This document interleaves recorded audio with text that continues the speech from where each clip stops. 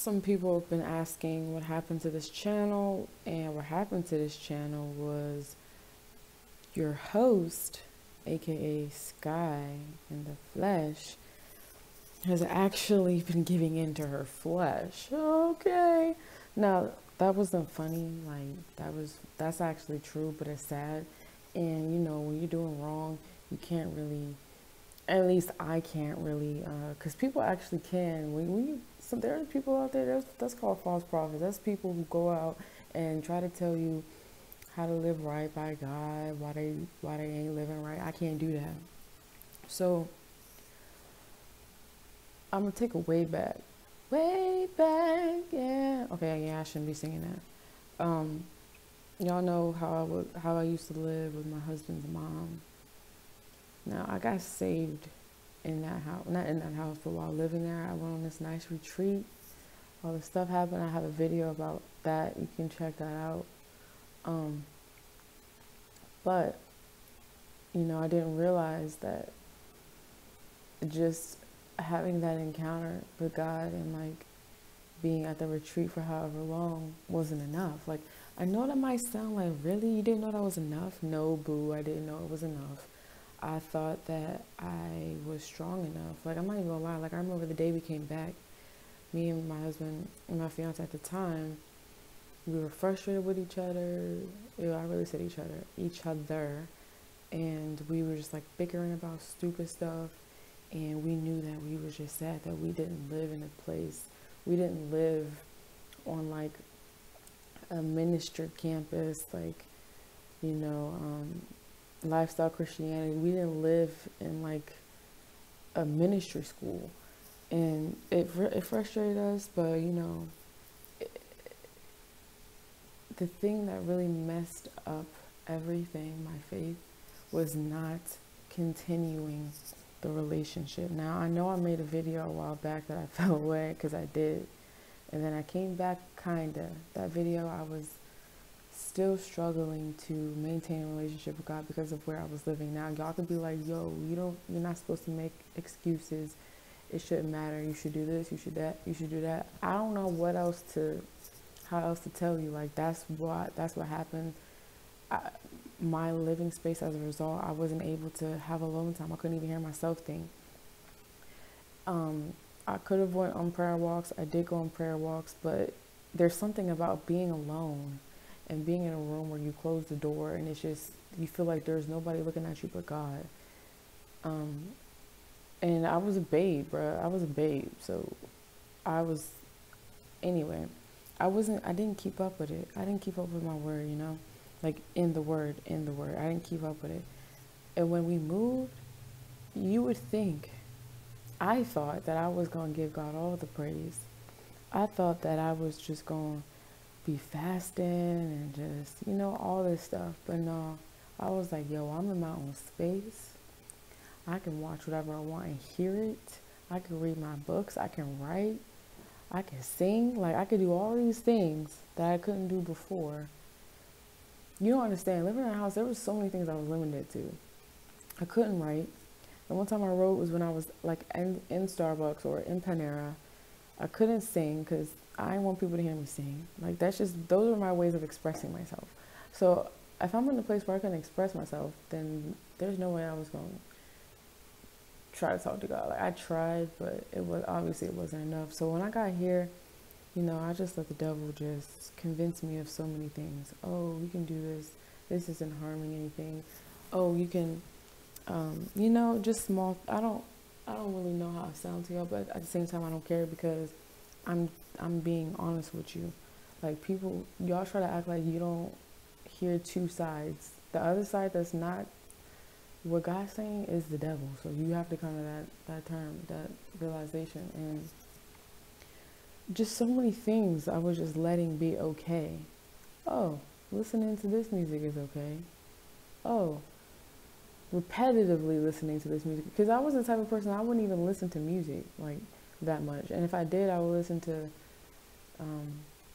this group that the neighborhood, it's not a Christian band. I shouldn't have been listening to them. But anyways, I'm sorry, I'm rambling. I'm getting off track. Basically, like, I didn't keep up my relationship with God. So that means that my guard was being let down more and more and more and more. And I felt myself slipping. And I knew that I felt like I couldn't come talk to God. And before I fell completely, before I hit my lowest point, I um I would pray every now and then. I'd be in the shower and I'd put on worship music and I'd be like, yo, I don't like how I'm living right now. I don't like this. God, like I surrender it all. Like I would say it, I would get out the shower and then nothing. Nothing. Went about the next day just like I didn't pray like that. And it's not that I ignored it. It was in the back of my mind, but I just, for some reason, it was like this spiritual weakness. It was this, I just couldn't do more. It wasn't fulfilling enough to just sit there alone trying to talk to God. It wasn't fulfilling enough to read the word. Like you know what? I didn't even read, son. I didn't even read. And if I did, I probably played the Bible on my phone, on my app. There is nothing like actually reading the word. So I just want to say, okay, so I made a video before this explaining a little bit of this and some other stuff, current events that I just wanted to rant on about and gave you all my opinion. But I'm gonna say it again because this is the verse video that I'm gonna put out.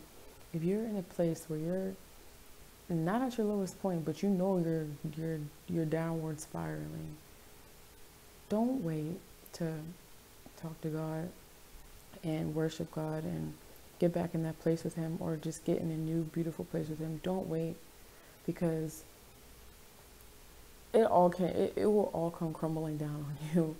That's what happened to me. And the thing is, the day that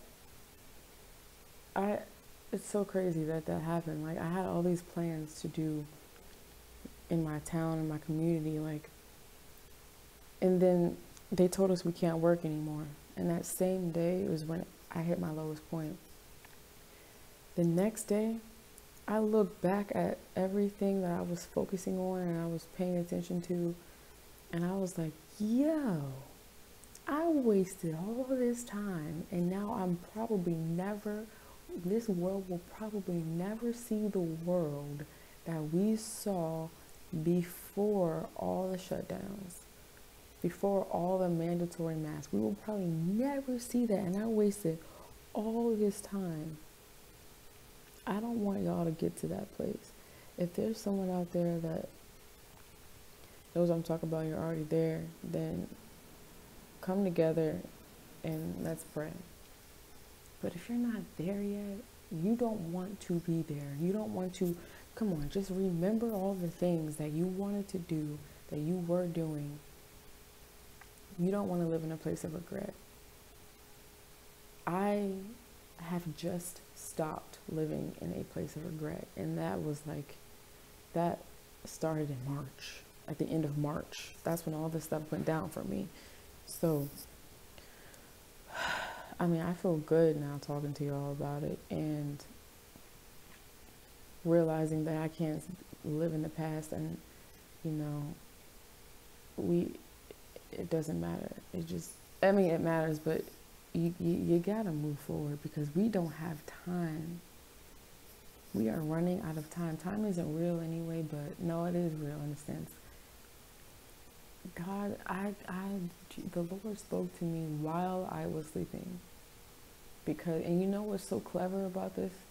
I mean, God's all knowing. God spoke to me while I was sleeping. He didn't give me a dream. And maybe he did, and he knows that, like, I'm not in a place to, like, really hear from him in my dreams. Like, nah, I can't. Like, I'm not there yet. So he decides to speak to me while I sleep, and it woke me up. And what he said was, you need to come to me. Seek me right now. I just heard this strong, time is short. You need this now. Like, don't waste another day. Don't waste another day. Because there's gonna come a time, y'all, when God's presence is like not here. It was so strong. It woke me up out of my sleep. And I'm like, even though I realized I did wrong, I wasn't right before the Lord, I still wasn't reaching out to God. Like, of course, when everything happened, like, yeah, I was getting down on my knees. I was seeking Him out. I was worshiping. I was doing all these things. And I feel good about where I am with God right now. But I didn't hear that, yo, you got to get this right now.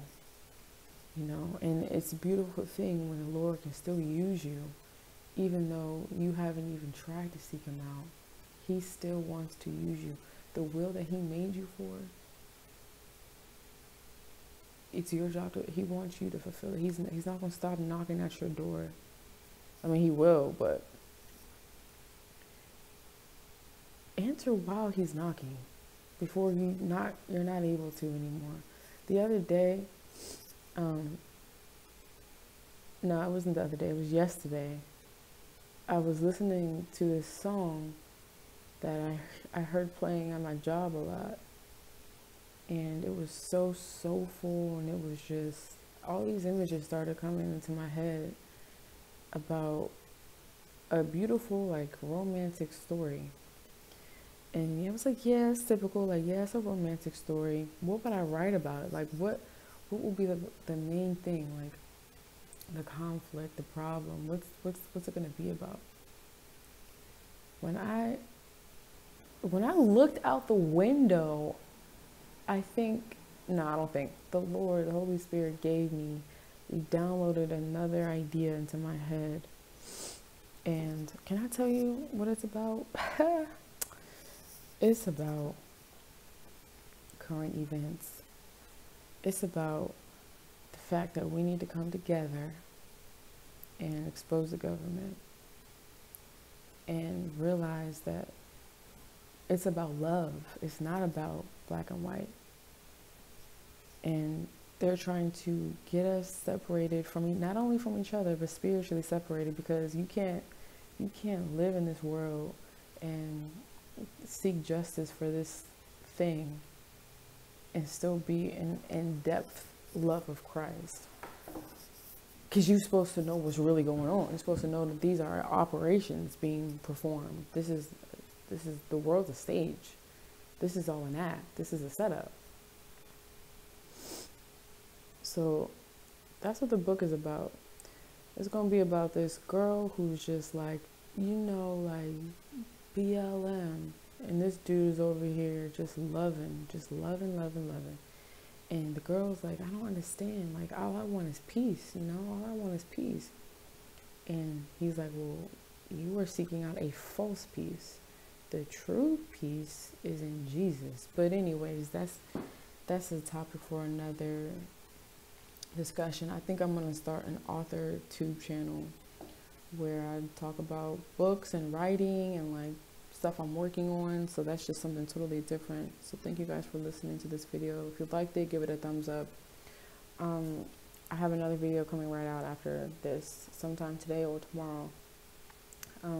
Let me know in the comments what you guys want me to cover as far as stuff going on in the world. If there's stuff that no one's talking about, if there's stuff that is kind of under wraps, then let me know, because everyone's talking about the same stuff. I don't mind it, but I feel like there's other stuff that might not be getting that much attention, and stuff that I probably haven't even heard and I would like to research. So thank you, love you, have a great day, bye.